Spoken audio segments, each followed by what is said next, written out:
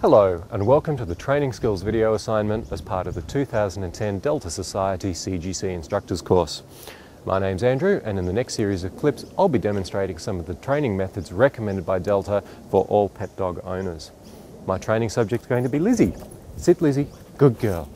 She's a 2-year-old black and white female Siberian Husky, and she was saved from euthanasia at a Sydney pound by Husky Rescue, and she'll be with me for fostering and rehoming, and as part of that she'll hopefully get some training too.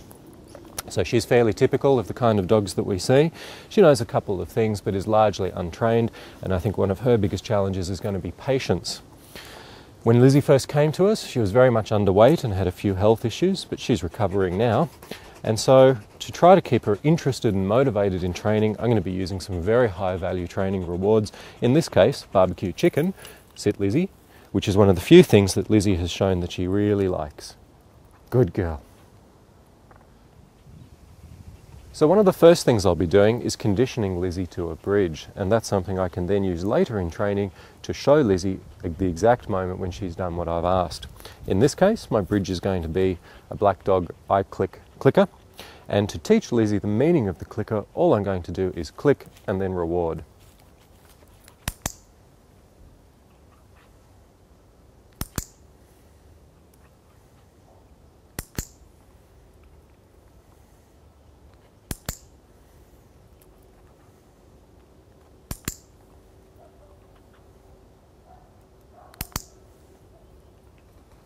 For this part of the training, it doesn't matter what Lizzie's doing. All I'm doing is building an association between the click of the clicker and the delivery of a food treat, in this case barbecue chicken.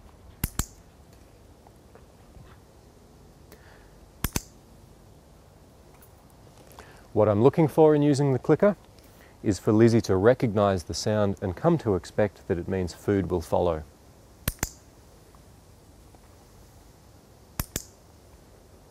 So we'll do this for a few training sessions and then come back.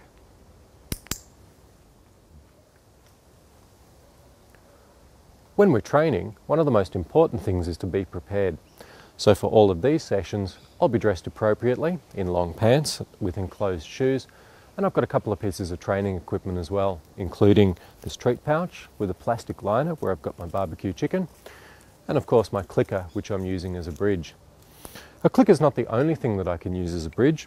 I could, for example, use this dog whistle, which I'd teach Lizzie in exactly the same way as the clicker. Lizzie, come. Good girl.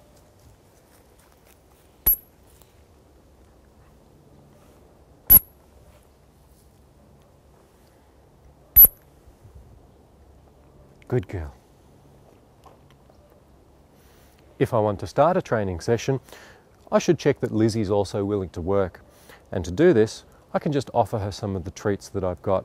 If she takes them, that's usually a good sign that she's also interested in training. Lizzie, would you like some? Oh, good girl. And I'll want to keep my training session short, maybe 5 or 10 seconds, but certainly no longer than a few minutes. And at the end, I'll need to give Lizzie a cue that we're finished and she can go off and play. And to do this, I just go, off you go.